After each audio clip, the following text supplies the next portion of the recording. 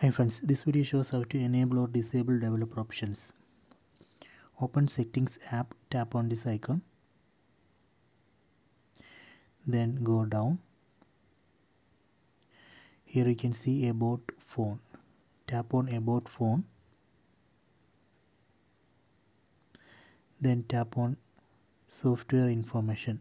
Tap here. So here you can see build number.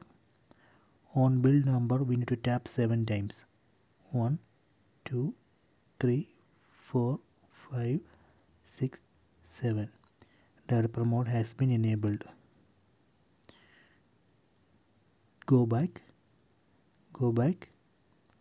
then go down. So here you can see developer options. Tap on that. So these are the developer options.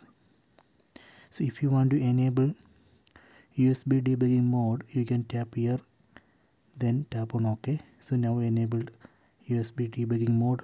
If you want to disable USB debugging mode, tap again and disable it. If you want to disable developer options completely, tap here and disable that. So now I disable developer options. Go back.